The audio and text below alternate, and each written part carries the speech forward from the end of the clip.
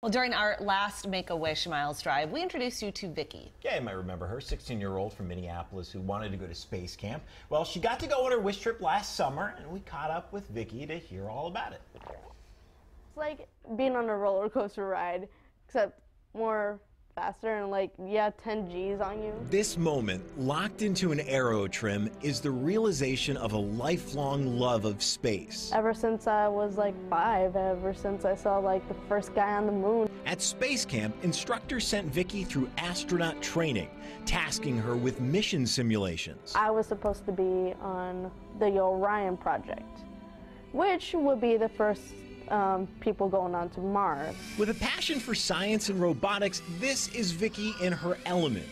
But it's a long way from where her disease has often left her. You gain a ton of weight within a short amount of time. With Vikki's case, she had gained weight 20 pounds with under 2 hours. Vikki has a blood disorder that causes rapid swelling called hereditary angioedema. It can pop up at any time without warning. And it did the day before she was supposed to fly to Alabama for her wish trip. As her mom, it kills me to watch my daughter when she's sick, and I can't do anything. But Vikki recovered quickly and made an on-schedule launch. Oh my That God. smile and joy. I was repairing the satellite. My arm was too short to reach the other satellite to replace it. This wish trip was a gift for both Wish Kid and Wish Mom. I seen life brought back to my daughter. Seeing her so happy and proud of her, of all the things she has accomplished. So Vikki's really cool, and she's a very serious person. This is her passion, and so when they came to her and like, what do you want to do for a wish trip, a lot of kids will say like, oh, I want to go to Disneyland, or I want to go to Hawaii.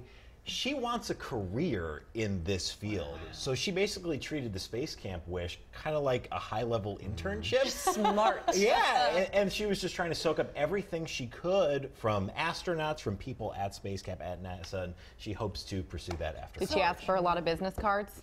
I'm sure she got some emails, yeah. With the condition that she has, I mean, so she gains weight so quickly, is it painful what she goes through? Yeah, super painful. When Susan Elizabeth did the story on her last year, she described it as like 1,000 knives kind of stabbing her once this pops up. And, she's got the EpiPen. Stress in the body, sure. Yeah, she's got the EpiPen to fight it off, but, sometimes that just doesn't do the trick. Work, yeah. In and out of the hospital. I know she's fighting it recently as well. So. I'm glad she was feeling better to get to go on the trip. Yeah, really cool that you get to do that.